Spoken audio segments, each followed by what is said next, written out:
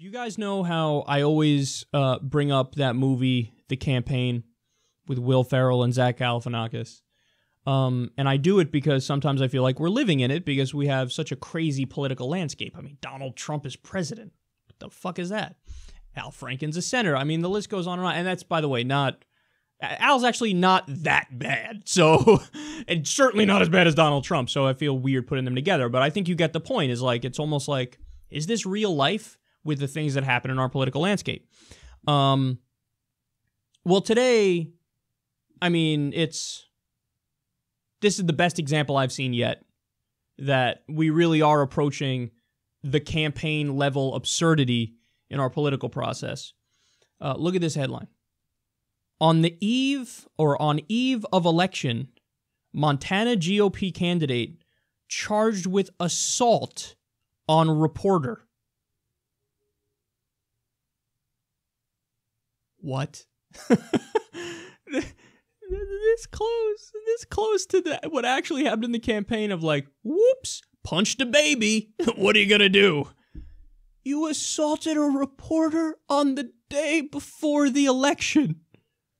You must be the dumbest motherfucker on the planet. Who does that? Oh my God, who does that? Okay. So this is a special election in Missouri. Or, excuse me, Montana. I just told you it's Montana. For Congress. There's a guy named Rob Quist, who's a Democrat, and he's up against Greg Gianforte. Now, Gianforte is a billionaire Republican, and he's out of touch. If I'm not mistaken, I think he just lost a race to be governor in the election where Trump swept everything. Trump swept everything. He lost. So, wowzers on that one.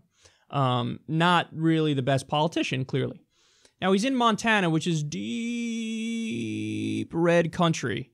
And it's like he's trying everything he can to lose the election. Punches a reporter. So, we don't have video yet. There might be video. According to the initial reports, they say there was a local camera crew there, but they might not have set up the camera in time, so I don't know. But what we do have is audio, and the audio is amazing. Let me play it for you, and I'm going to come back and describe what all the eyewitnesses, and there were many eyewitnesses, what they all saw. Let's watch. And what you thought. We'll talk to you about that later. Yeah, but there's not going to be time. I'm just curious if you have the speak right with now. Shane, please. But you don't. I'm sick and tired of you guys. The last guy that came here, you did the same thing. Get the hell out of here. Get the hell out of here. The last guy did the same thing. You were the guardian. Yes, and you just broke my glasses. The last guy did the same damn thing. You just body slammed me and broke my glasses. Get the hell out of here. If you'd like me to get the hell out of here, I'd also like to call the police. Can I get you guys' names? Hey, you gotta leave. He just body slammed me. You gotta leave. Oh my God. So he was asking him about the new CBO report out on Trump Care, which found that I think it's 23 million people are going to lose their health insurance under it. And the guy's just fucking caught stone dead, has no answer, no response, no political spin, because this guy's in favor of repealing Obamacare and he's in favor of Trump Care. So they're like, okay, you're in favor of it. Well, 23 million people are going to lose their insurance. Your thoughts? And they go, no, get the hell out of here. Why do you guys always do this? Look, ambush me. So his team said, oh, the reporter grabbed his arm.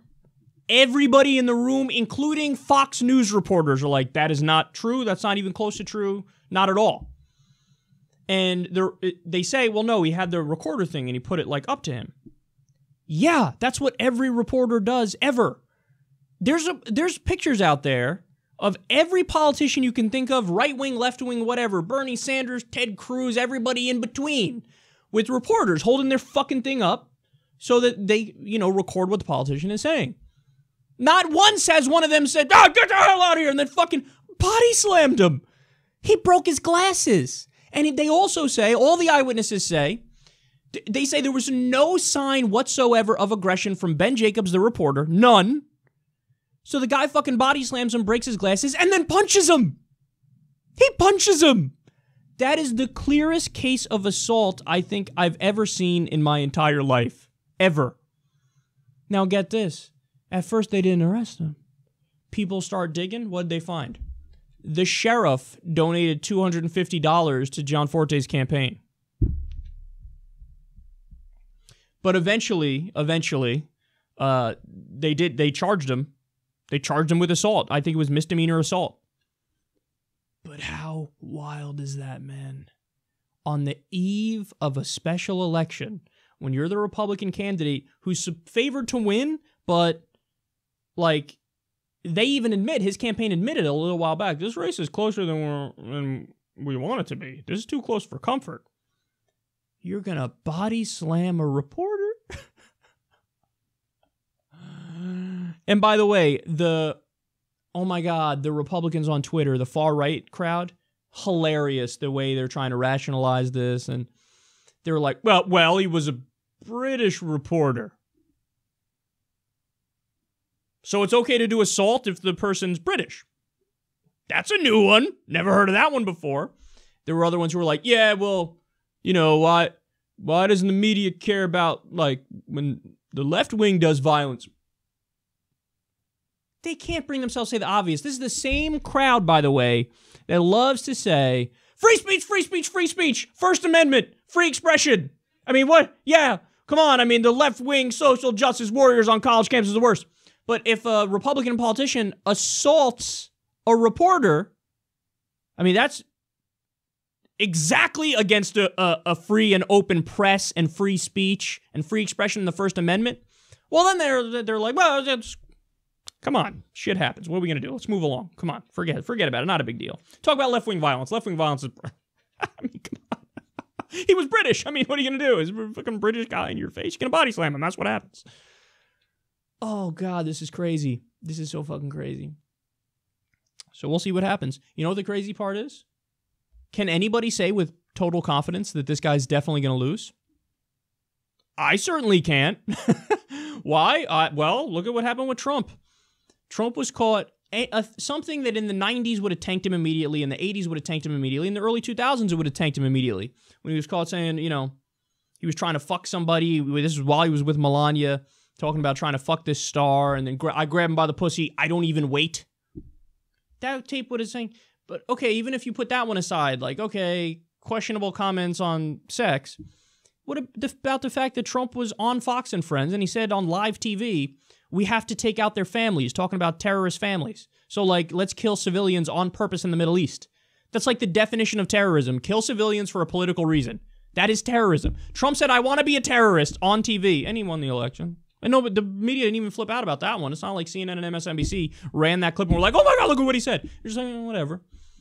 So is it possible that people will look at a body slam of a reporter and go, yeah, he's standing up to the establishment and the fake news? Yeah, that's fucking possible. That's absolutely possible. So we'll see. I don't know. You know, maybe he loses, and he loses because of this and a mix of all the other factors. And, you know, Rob Quist has run a decent campaign, but not a perfect campaign. Is it possible he wins despite what he did? Yes. But I'll be very interested to see the results here. We're living in the movie The Campaign. Body slamming a reporter asking you a tough question a day before your election.